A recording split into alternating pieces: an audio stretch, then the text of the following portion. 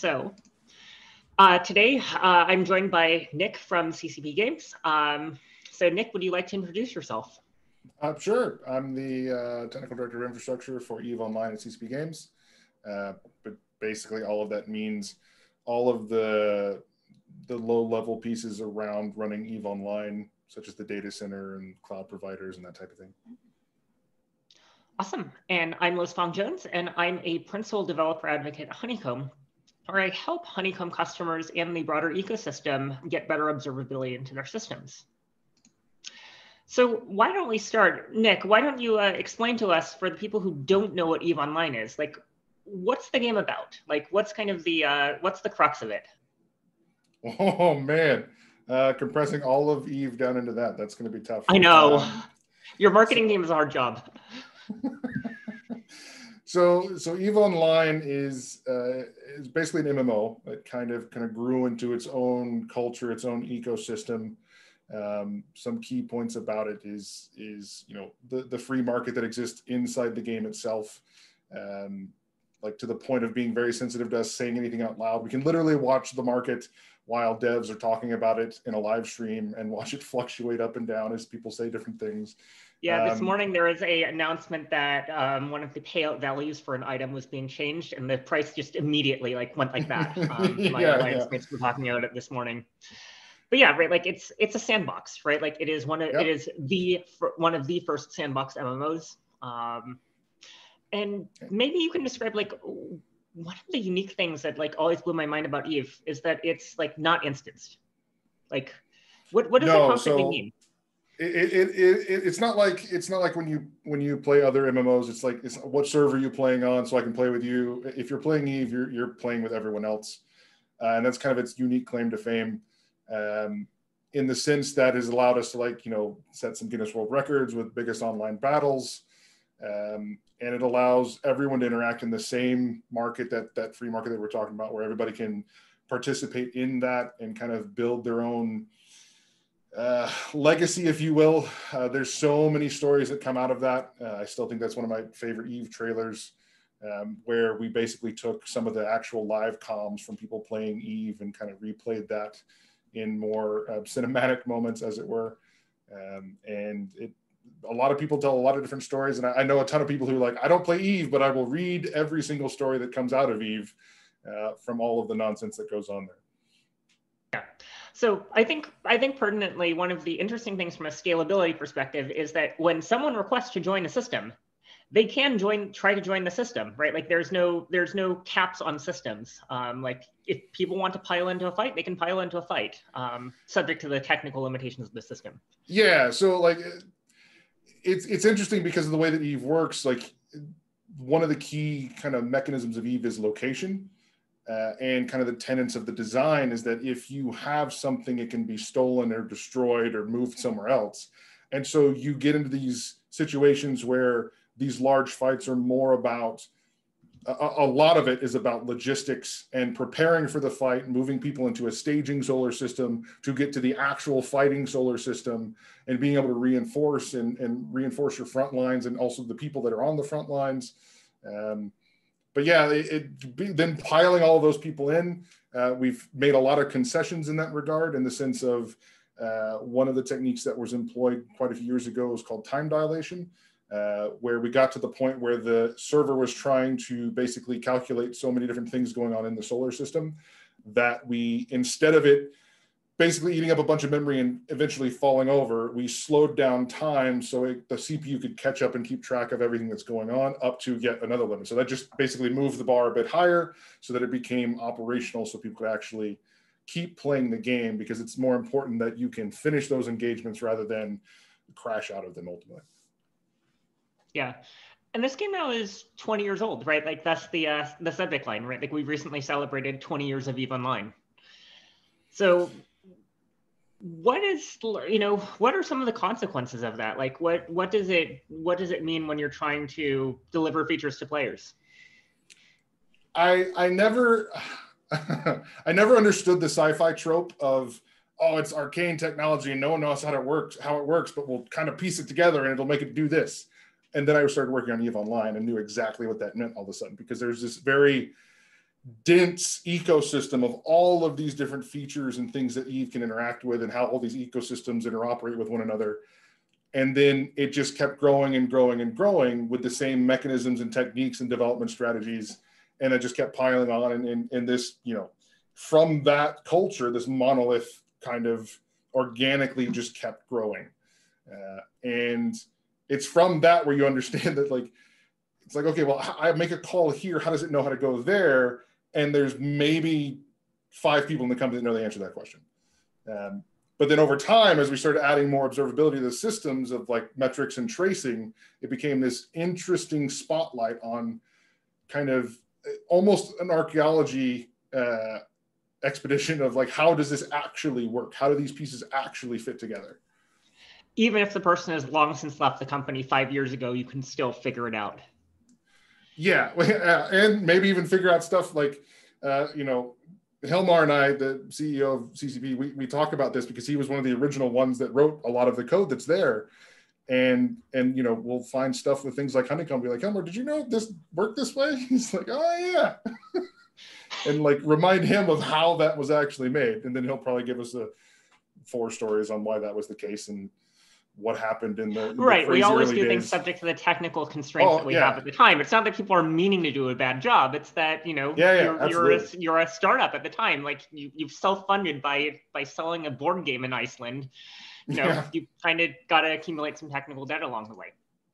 Absolutely. And yes, in case people didn't know, I am also a fairly avid EVE Online player, and also Nick is CCP Chimichanga in game, although I understand that he doesn't endock much.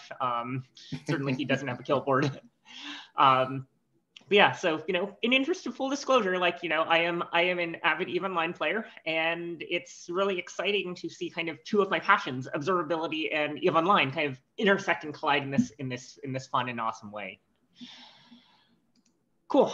So Nick, why don't you describe to us kind of you were talking about the complexity of the monolith and kind of how it came together over 20 years to be this like pile of goo. Like, what's your stack? So there's more slides that we threw out of this for the sake of like having time to really talk about stuff. But ultimately, like in the beginning, it was an MS SQL server, a what we call a soul node, which is the location nodes and what deals with actual like simulation that's happening, and then proxy nodes. And there's various other versions of soul nodes and various other services. Then we have proxies, which clients connect to. And then you started evolving with the different technologies started kind of coming up, like OAuth 2 became a thing, and HTTP became more prevalent. And so we started adding things into that ecosystem that allowed for federated logins, those types of things. Really early on, the third-party APIs were just a read-only XML API. And this was actually, I had to fact check a couple of these things with some people remembering really old things, but ultimately, originally, the problem is that I think they were posting data on forums or wiki pages originally, and they were just being scraped until they just crashed. So then they exposed all of that data on an XML API to give people programmatic access to it, and so proper caching and those types of things. That evolved right, because people had data mined the client to figure out what calls it was making. That's hilarious. Yeah, well, I mean, and then they were getting all the raw data was being talked about on forums and on wiki pages that was originally hosted by CCP. And then they exposed that, and then that kept evolving, and people kept talking about, like, what if we had a write API? And then that's when Crest came along, which is basically the hypermedia RESTful paradigm of everything has a link to everything else, and you can traverse a tree programmatically, all that kind of good stuff. And so this is kind of where we were sitting, where before we introduced the new technology stack of Quasar, we kind of had this where the desktop client was only the proprietary TCP connections. The launcher would predominantly just use HTTP, so with the websites for auth and federation and basically OAuth 2 workflows.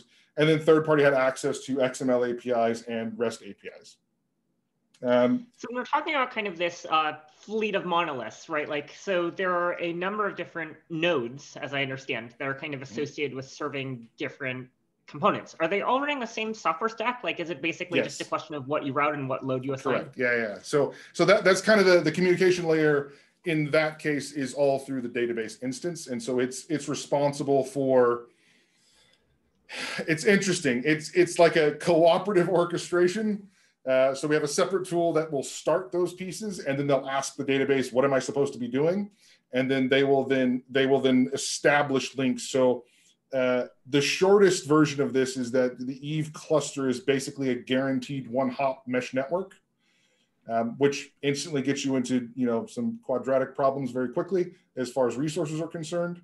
But that's basically how it works, and that's how they got away with a lot of the big ideas that people are solving today with middleware like Istio and Linkerd and those kind of things. But the way they built up these pieces was more around the predictability of the topology. And so there was a lot of modulus server node ID to get the right one to go to for character data versus corporation data. And so that's kind of how the original network ecosystem evolved itself. And then ultimately all the communication between those was done through the database. It's actually interesting. So the database is load bearing here, right? Nothing is talking directly. Yes. Yep. This is why if this is probably over a decade ago, but you can probably find an article around the military grade database that CCP was running. And this was all because we are just hammering an MS SQL database, not necessarily in the amount of data, but just the sheer amount of requests that are happening there. And everything boils down to IOPS in the end. Especially in this case. Yeah, so let me ask, what was your observability or lack of observability solution at the time? How are you keeping a handle on things in the previous topology? So that was a mixture of a lot of different things. So I think the main one, the main thing that Eve Dev was using during those times has to do with the fact that it was built on stackless Python. And so a lot of that was around timing different tasklets, so the coroutines, and how long they stayed in certain, stayed basically actively scheduled. And then from that, those would just kind of basically cry into the error processing and basically say, hey, this database call is taking too long, or this certain Python function is taking too long, if you're lucky, and you could figure out where that was from. And so there was a lot of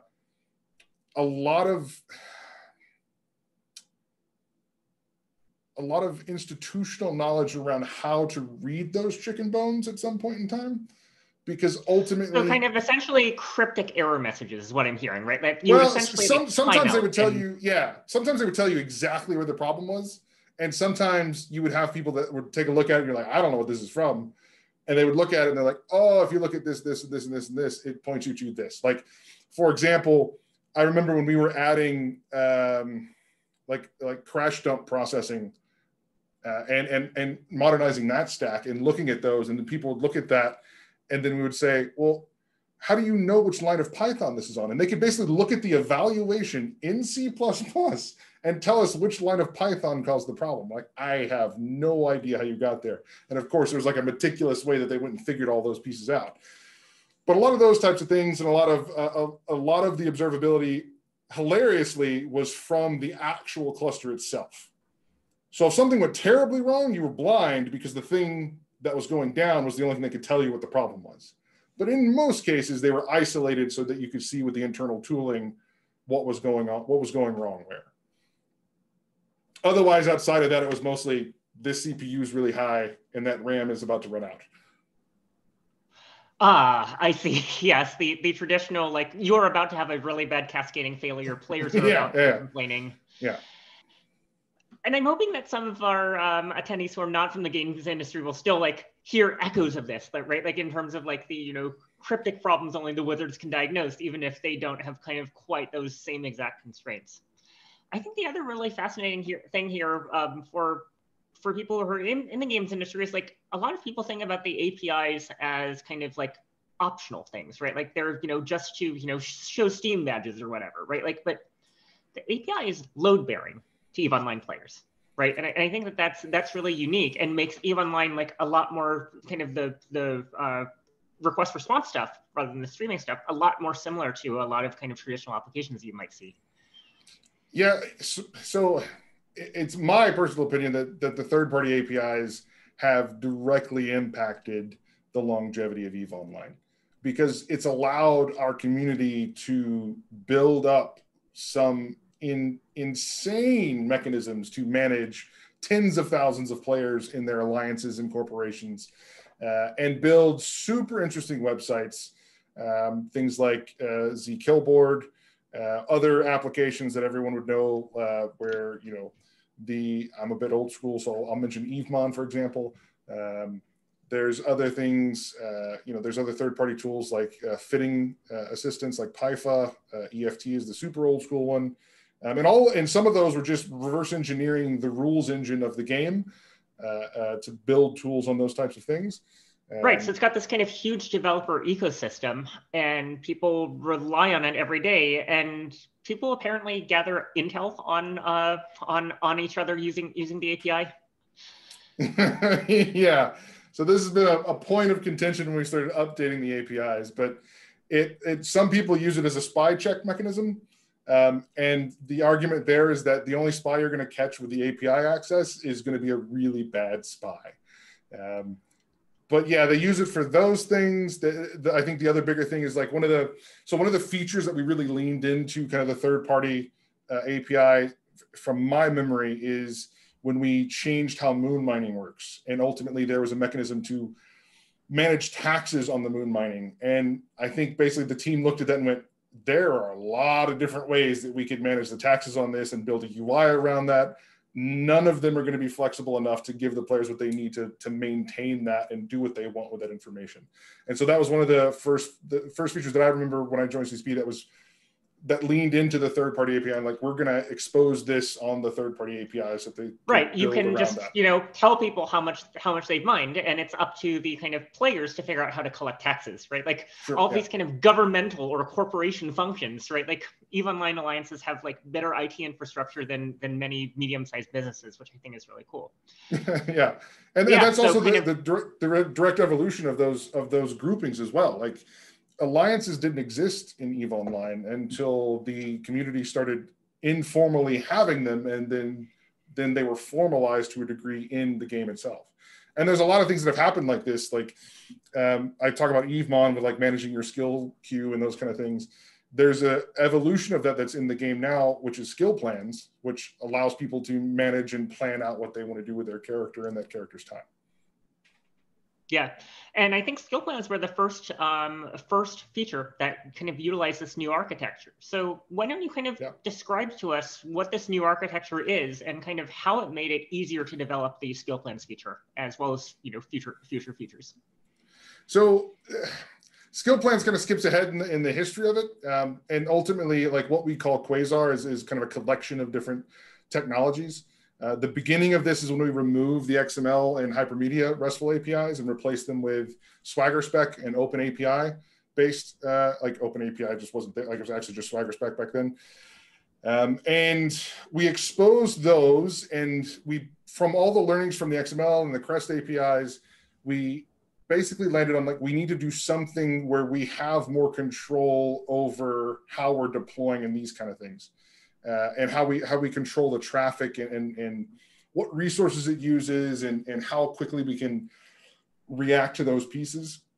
And so that's kind of how the ESI, the EVE Swagger interface came along, which we call Easy. And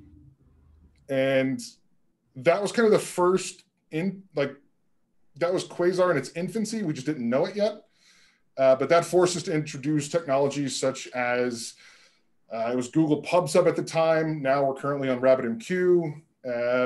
Then we got from JSON messaging into protobuf messaging, which now then led us to gRPC. And then when we got to the gRPC part and realized, wait a minute, we can just put this everywhere. And this will simplify quite a bit. And that's kind of what this is showing here, where we basically started consolidating everything into a gRPC, a bidirectional streaming connection in gRPC, which then gave us connections to our public gateway, which is a separate message bus from our service gateway, and basically that separation of concerns there. And then actually only until I recently made this picture did I realize how much it had proliferated through our ecosystem and how many teams are actually touched by these things. And it's not necessarily the fact that all of these things have gRPC in them. For instance, like the installer, there's no way we're going to add gRPC dependencies to an installer, but it does use endpoints that are publicly available for that eventually get into the Quasar ecosystem. And so ultimately, all of this came through with the idea that the message bus was kind of our escape hatch. And that's how we started. Right. Instead of being bottlenecked talking to the MS SQL database, right? Like now you have a more flexible mechanism for communicating. Right. And so that then introduced an entire avalanche of different mentalities that weren't directly compatible with how we were doing things in the past. And so a lot of what we did had to build up from that in the sense of like when we're doing domain modeling for protobuf, there's a lot of things that we have to break from the old school mentality of Eve, the disambiguations of a lot of the models that came from working for so long in a dynamically typed language that affects how you model data and directly affects how you can expand out of that ecosystem, or in some cases can't expand out of that ecosystem. And kind of the way that we describe it is, how do we get to a point where we can build a service and we won't have a tentacle from the monolith come and pull us back in? Like, how do we keep those separate? Kind of the method where you just start extracting things out of the monolith, right? Like in kind of enterprise, it's called the stringler fig pattern, right? Like where you basically wrap all the calls in and out of the monoliths, you know at least what's coming in and out, and then you can kind of start pulling them out into microservices. And that was part of where we got involved with Honeycomb as well, because it got to the point where like we can't possibly reason or see like what we need to understand about the ingress into the system and the effect that it's having. Egress, not necessarily a big problem, but the ingress, we needed to understand where that was coming from, especially since we introduced Easy for third party and added a mobile client on top of that, which used that ecosystem as well. So now we were seeing a lot different traffic patterns than before. Right, and I think that's where you started like reading about cardinality, as I understand, right? Like because API clients are the ultimate high cardinality. Yeah, so that was one of the interesting things. As we started trying to build metrics against how what types of messages were coming in, how we were processing them, then it became interesting to the point of, okay, well, we can't use a counter in Prometheus for this because our message types keep growing and growing and growing, and that just falls over almost immediately. And so, cardinality is kind of ultimately how we discovered Honeycomb. I think searched for high cardinality observability at that point in time, just smashed those two words together and Honeycomb popped out of Google. And then we started hooking up tracing in our first attempt, which is only for the monolith services themselves. So this again was before Quasar was really crystallized in our mind. And we started discovering all sorts of interesting ways that this ecosystem was operating. We've discovered bizarre things like request response times were based on gameplay mechanics in some degree. So in a sense, in Eve, when you target another ship, that takes time based on your skills and the ship and how big that ship is versus how strong your sensor strength is, and like all these other different mechanics. And when we first hooked up tracing, we're like, man, these calls are super slow. They're like 30 seconds. Why is that taking forever? And then we realized, oh, it's the gameplay logic that holds the request and then responds when it actually locks a target. So at some point, someone could cause an alarm to fire at CCP HQ if they lock a pod in a Titan. yeah. So then there'd be a massive span for like 4 days or however long it takes to do that. And yeah, we found all sorts of interesting things like that, how there were like over the years had built up all of these. It's like imagine like one of those, almost like a cyberpunk sci-fi where there's just all these little robots running around and doing stuff. And then we basically applied Honeycomb, and then we could see all of them crawling around. And we're like, what is that? What is that doing? And all of this comes from kind of the other interesting cultural fact of EVE Online has a daily downtime. So every day at 11 GMT, we reboot the servers, and that usually takes like a minute, maybe 2 minutes. And then that's also when we deploy different code and change those types of things. But then it also kind of highlighted some of the other weirdness that we were seeing there, where things would cross that boundary between downtime and then some other odd leftovers that might be hanging around. But yeah, that's when we first got in there. And then when we got to building Quasar, we realized really fast, we're like, okay, this whole message bus thing and the experience that we had in the early days when we were working with a mobile app and Google PubSub and the JSON, like we learned a lot of things real fast, like, have a strict schema, and you need tracing. Like you need tracing to really understand what's going on, how quickly the messages are being processed, where they're getting stuck. It even helped us inside of our monolith services as well, to kind of identify if we put out a third-party endpoint and it was new and then it started hammering the monolith services, then we could pinpoint, like, is it the logic inside the service, or is it the actual database call that's taking a long time? And that would help us. And previously you had little visibility into that. It was just like, at that level, it was completely like you basically got in the neighborhood, but like the tracing allows us to like pick a room in a house, basically.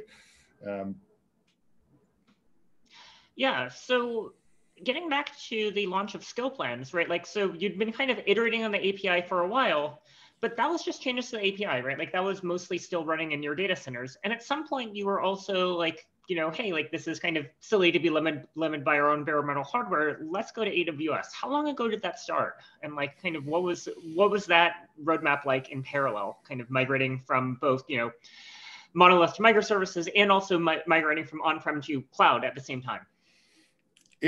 It was liberating and frustrating at the same time, in the sense that we eventually wound up in AWS. We mentioned Google PubSub as well. We kind of went from them into AWS, was our final resting point at this point in time.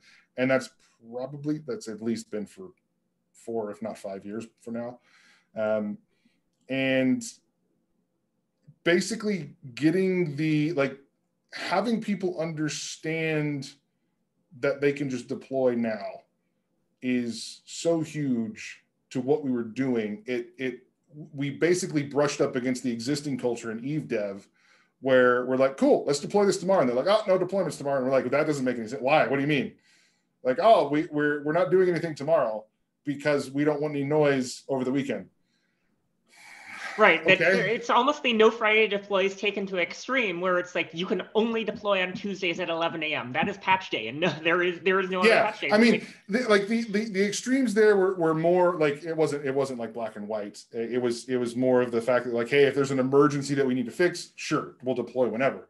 But if it's more like, hey, I got this new shiny thing, everyone's like, nah, that's not happening. And we were kind of pushing the limit on how frequently we would deploy things. But we were also at the stage of this migration that if we broke something, everything was broken. Like, it wasn't nuanced. It was literally everything comes crashing down. So we had that, like, some might think that that's a disadvantage, but that was a big advantage for us because we didn't have tracing at that point either. And then as it became more and more nuanced, as the pieces that we were pulling out, that became more and more important to kind of watch our step when we were moving through those older systems. So you have at this point, right? Like, that was kind of one of the questions we got from the player base. I asked on Reddit/r/Eve, like, what questions should I ask Nick? And one of the questions that came out was basically like, are there plans to migrate previously existing services? And it sounds like it's already happened, right? Seamlessly under the hood without fanfare, it just happened. So one of the big ones, yeah, absolutely. Like, well, our team tries to stay away from public-facing things because we don't UI so well. And basically, the things that we've done in the hood is an interesting exercise in event sourcing, where there's this odd reality in the monolith services where you are in space, like what solar system you're in, and where you lit, like where your actual capsule and spaceship and character is almost like, it's almost a quantum state. Depending on what you ask, you'll get a different answer from a system at large.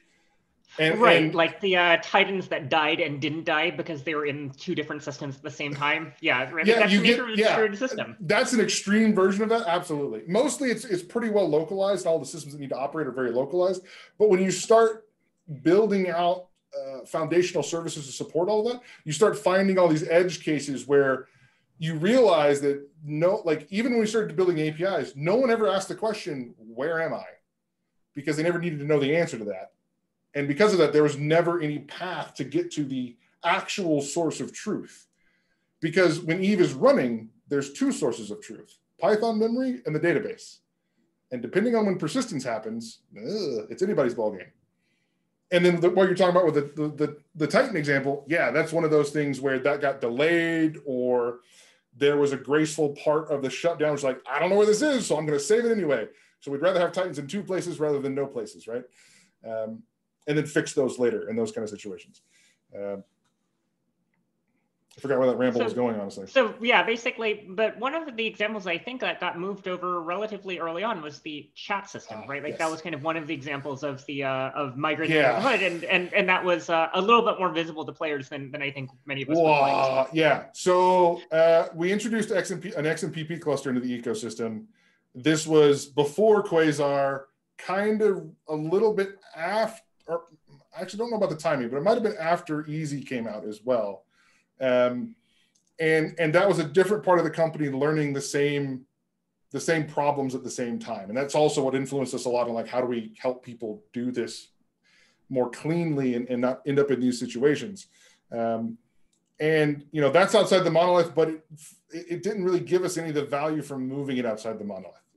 And so it became one of the things that we targeted as far as, what did we want to get rid of first? And that's kind of how we got into the whole event sourcing presence with Quasar, because that's also part of like the test that we've been doing behind the scenes with a new version of chat where the data is exclusively, the local channel. So local channels in Eve are who's in a solar system, which very quickly becomes Twitch chat for certain solar systems. And that's not really conducive to any off-the-shelf chat mechanism. So like XMPP doesn't want 9,000 people spamming Ponzi schemes in their chat channel. Like that's just not what it's built for. And also XMPP is not sufficiently reliable because again, anything that is an API becomes abused by players, used by players, right? Like it's intel on who might potentially be hunting. Yeah, that's the other tricky part. It's interesting. We talked to some of the devs who've dealt with pre-XMP, the original chat system. And one of the things that they brought into our view when we started working on the having presence, event sourced in this system and authoritative and correct, more importantly, correct. And we also used Honeycomb to verify that as well. They're the timing on this is important because if somebody jumps from one system to another, when they can see the other person is there or has left the other location is important as intel because of how people move through systems or how people prepare to attack or defend gates. And so these were also interesting problems that kind of bleed into even the foundational pieces. So you kind of had the monolith protocol, and then you moved to XMPP, and finally it wound up, as I understand, on gRPCs, right? And finally being traceable by Honeycomb. Yeah. So, but we still don't have that one publicly available yet. It's still a kind of an experiment behind the scenes. So let's talk about experiments behind the scenes, right? In addition to using Honeycomb here, you're also using Launch Darkly, right? You're also using feature flags and otherwise kind of being able to, I think a theme I'm picking up here is being able to iterate more quickly, right? Being able to deploy to a microservice on AWS to kind of gracefully shift over traffic to a new version without anyone noticing and potentially using feature flags to control it, right? And all of that without having to push to the monolith. Yeah, so that's you listed quite a few cultural changes that we've been working on. Yeah, so anytime you needed to change one thing, you needed to push the entire war machine out the window and hope that it landed okay. And how long did that take, right? That monolith build, how long does it take, compared to deploying an individual microservice today with Quasar? This is one of the success stories that we have internally where in Eve, discovering, depending on where the problem is and what the severity of it is, you have multiple hours before you can actually deploy a fix for things. The version of that for Quasar at this point in time, the best story that we've had so far is, somebody discovered the problem and deployed it in like 30 minutes. That was kind of the best. Right, so it kind of takes both of those things together. Yeah. Right, like if it's going to take you 24 hours or heaven forbid, 168 hours before you can deploy a fix, right? Like the fact that it takes you an extra like hour or two to figure it out, like, yes, it's annoying, but like it doesn't make a big difference in the grand scheme of things. But when you can fix things quickly, then discovering them quickly becomes like vital to that feedback loop. The other subtlety there is how many people it took to deploy that. With the 30-minute fix in Quasar, that was one person. With a deployment of the monolith, well, you have to online people that have access to the data center, that have access to builds. You maybe even have to have a smoke test at some point in time, which means you need to deploy it to other servers that you might not have access to. And so that's one of the bigger cultural changes. But I think the biggest one with things like Launch Darkly and Future Flags is we're still learning the power of the difference between a deployment and a release. Eve has only deployed and released at the same time. And kind of what we're talking about here is that with like the local chat work that we're doing, we're constantly deploying and releasing, but not necessarily to the customers. So we're actually watching what happens in the ecosystem with live data. Like we've joked about this a couple of times, but like the Eve client is basically our own little botnet for our universe. And so we use it to try even out instrument all these it, right? different Like you things. can get client end-to-end traces, and I've seen some of the cool stuff, right? Like you have Honeycomb traces flowing from Eve Online clients that let you get real user monitoring. We can see like that was one of the other big things where, there was a point in time where we had like huge DDoS attacks, and that made us revisit our network ecosystem and how that was working and how people were staying connected. And brought up the conversation around TCP and, the fact that we're using HTTP2, TCP for gRPC, the fact that we might move over to Quick when that becomes available in all the different tech stacks that we have. But then being able to see like from the actual client into the ecosystem, being able to see first, middle, and last mile is a pretty big deal. Yeah, and how are CCP devs feeling about this, right? Like many people have been at the company, 10 years, 15 years, like, are people excited about it? Are people like, oh my God, my job security? Like what's the sentiment towards Quasar? I think people are still learning. Like we're still in the point where like, yeah, that should go into Quasar. And then if somebody goes, what's that? Like we're still in that phase. Like people should, like, it's still a vocabulary that people are learning.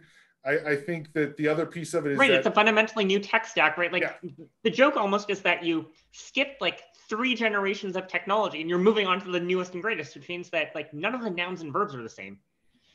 Yeah, and it's only recently that we have teams and the feature teams like building things like skill plans and some other features around like I think we have like a recommendation service that kind of recommends for new players what they should try out next.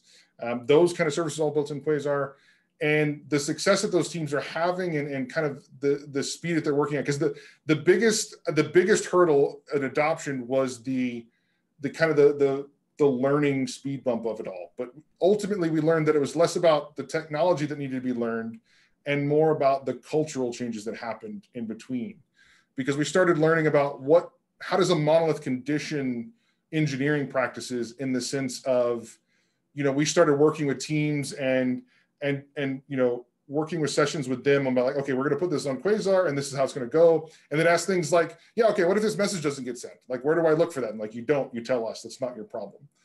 And that change of culture from having to worry about absolutely everything in a monolith to having an entire section of it be like, no, there's a team that's got your back to make sure all of that stuff works. That is the biggest cultural that kind change. of gets the hesitance, right? Like people are like, oh my God, I don't want to go on call for all of it, right? Like when you're like, I want you to like own your own services. But it turns out when we say own your own services, we mean literally just your service.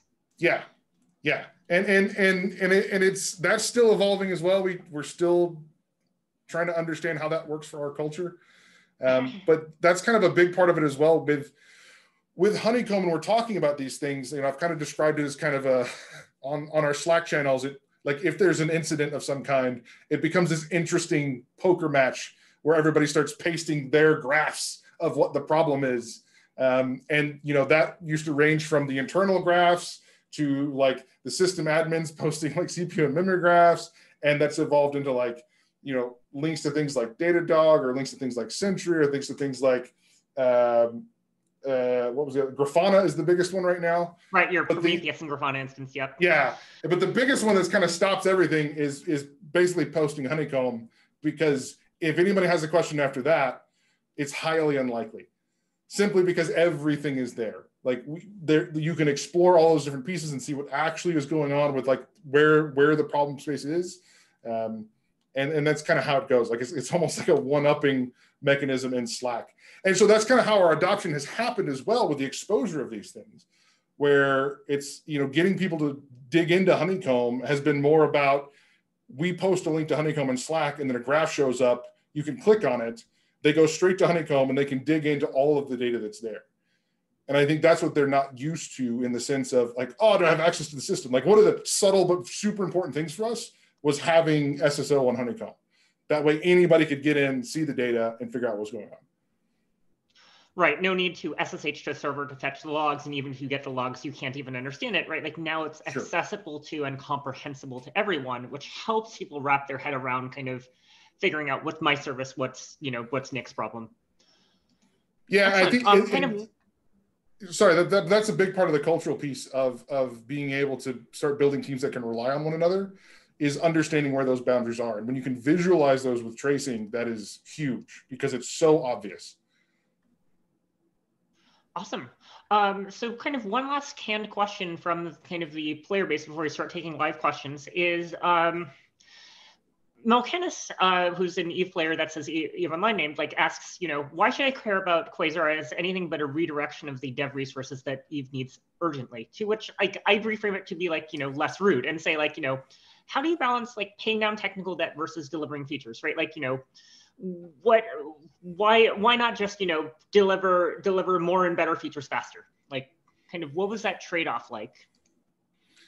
So originally, when this all started, it was around the idea that we did some napkin math, and we're like, hey, if we snapped our fingers and 100,000 players showed up, it would not be a good day for anyone. Like, we would not survive that. So that's initially what the research started with, and how we were going to grow those pieces.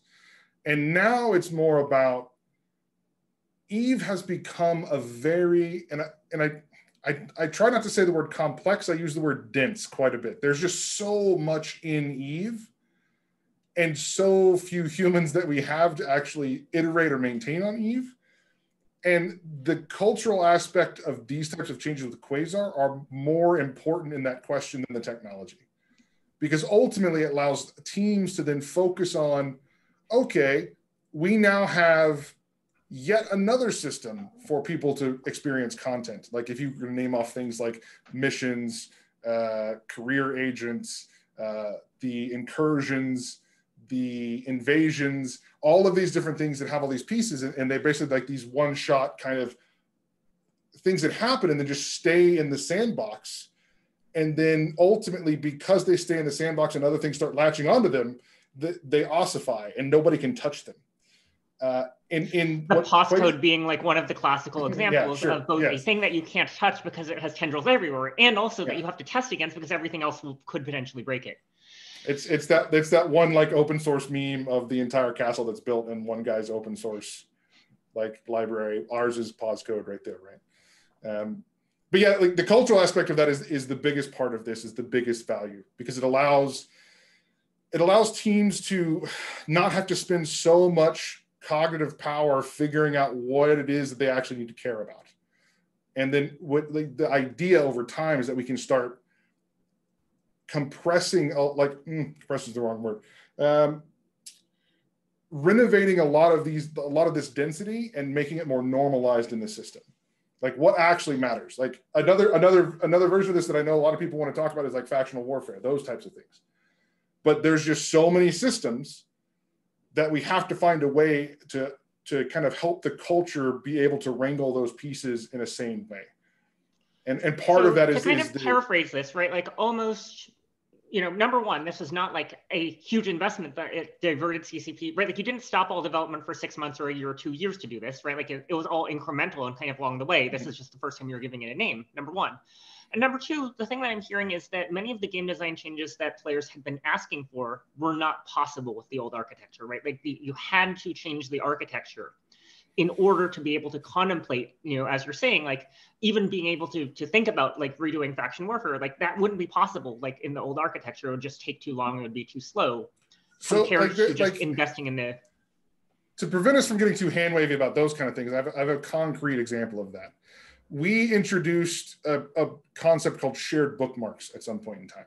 And shared bookmarks is unique because... They're on the screen right now, shared bookmarks right here. Yeah. Hey, I'll be damned.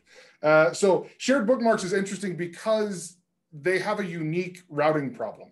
They are dynamically routed. And that's not something, if you remember what we talked about at the beginning of this, everything is predestined. You do modulus something to get the route to another place.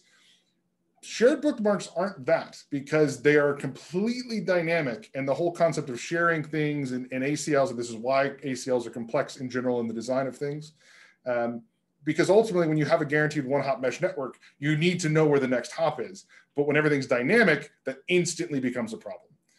And so for things like Quasar, that's not a problem because behind the scenes, Erlang's doing its job with RabbitMQ and routing it and multiplying it wherever we want it to go on the fly. We don't have to care about that. But with the shared bookmark system, they had to do a lot of interesting and unique to probably about only 3 or 4 other features in the entire cluster in order to pull that off. And even then they had to apply heavy limitations on how many shared bookmarks there can be, how many people can actually share them, these types of things. So all of those start to melt away as well. Cool. Excellent. So now we've got 10 minutes left. Let's go ahead and take some questions. I think we answered this one, earlier. Where's Honeycomb in the new architecture? I think the answer is it's everywhere, right? Like it's built in. Yeah, our current journey with that is that we did an initial integration with the monolith services itself before we understood what tracing was. So it's kind of like my first tracing project with a massive monolith.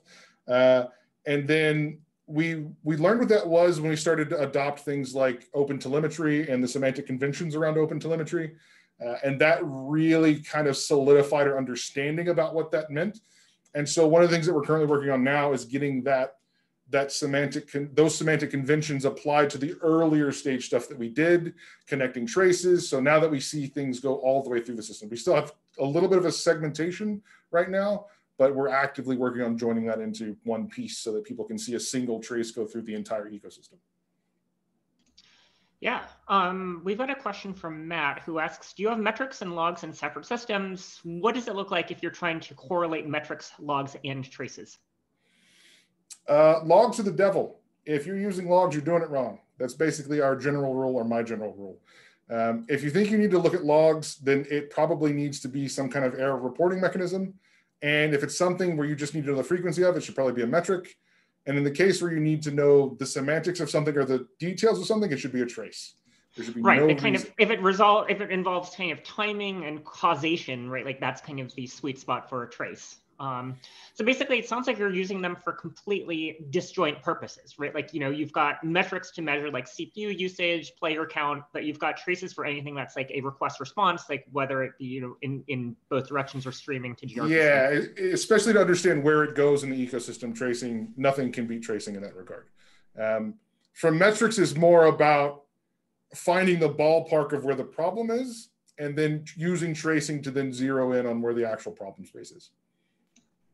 And you're starting to experiment, as I understand, with getting them all into one tool rather than kind of having, your Prometheus cluster and Honeycomb. Yeah. I mean, if we had to figure out what was OOM killed the most in our cube, it would probably be Prometheus nodes. Yeah.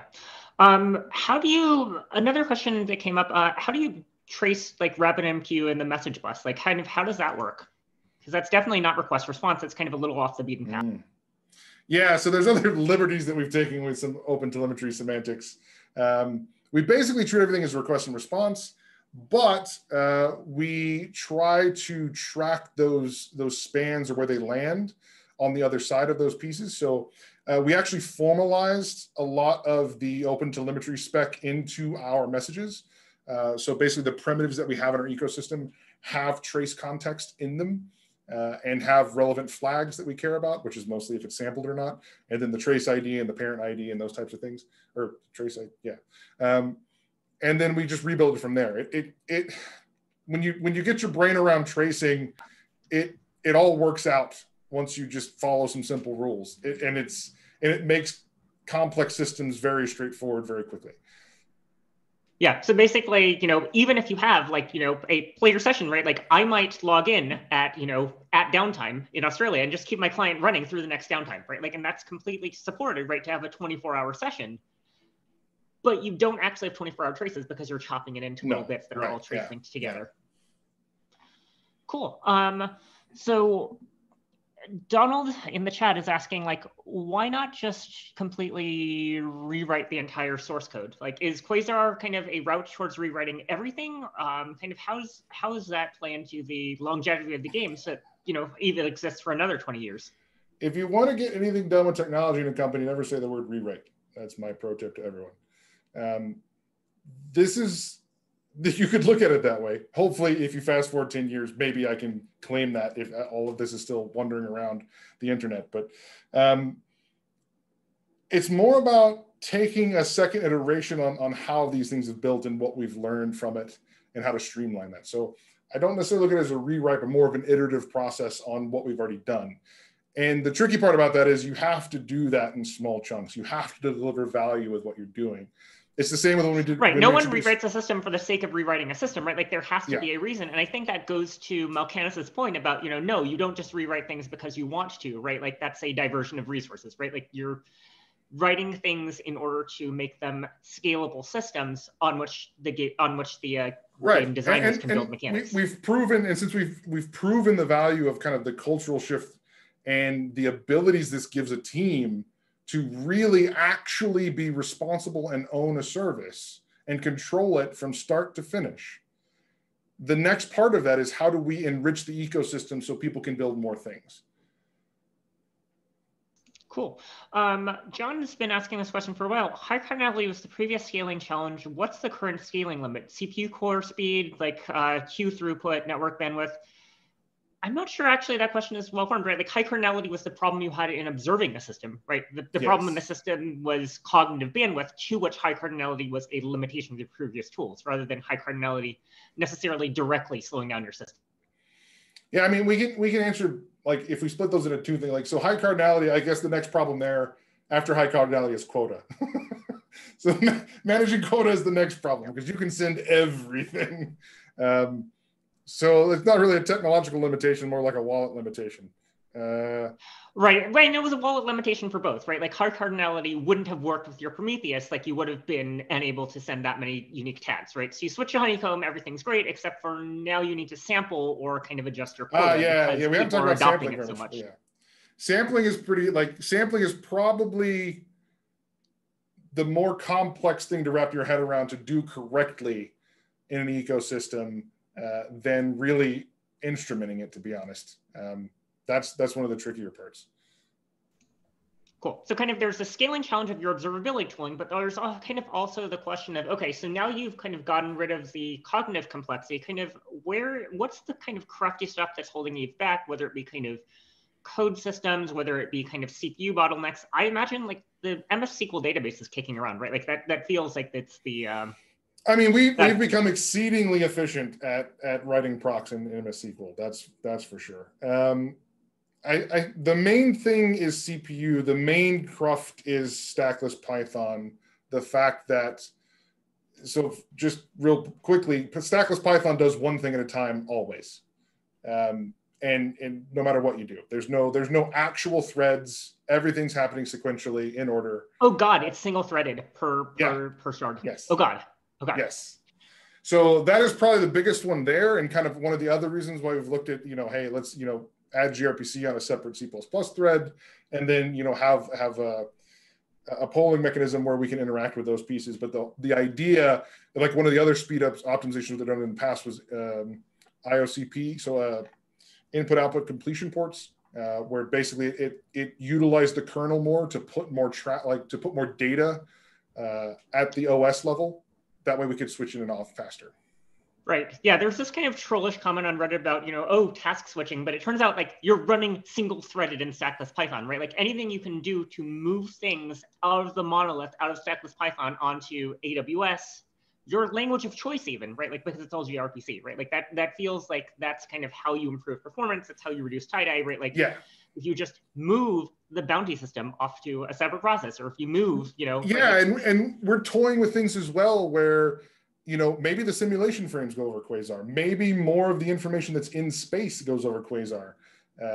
We're still very early stages theory crafting about what we can do there.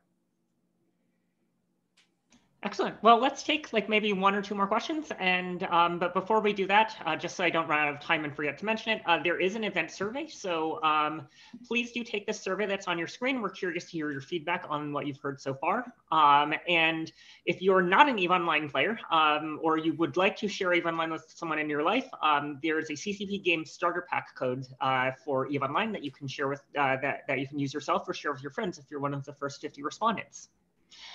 Cool. So I think lastly, kind of one of the final questions is like, what sampling strategy do you use? Like, do you trace every request? Like, kind of how does that work on the back end? How do you make that work? So we discovered the glorious exponential moving average sampling technique, which ultimately is some fancy math that allows you to sample based on the frequencies of keys that show up. And that key space, as it grows and shrinks based on those frequencies, dynamically change the sampling rate. So instead of us needing to worry about, something like this one event that's, if we instrumented every XY coordinate of the mouse, ultimately we can basically tell EMA sampling, we want you to target this goal overall in the ecosystem, and then it tries to achieve that for that localized instance. So that allows us, it's this great balance between automatically reducing the noise from high frequency while making sure that lower frequency events are sampled. Excellent. Well, thank you very much for joining us today, Nick. And thank you to all of the folks who tuned in to attend. Yeah, thanks, guys.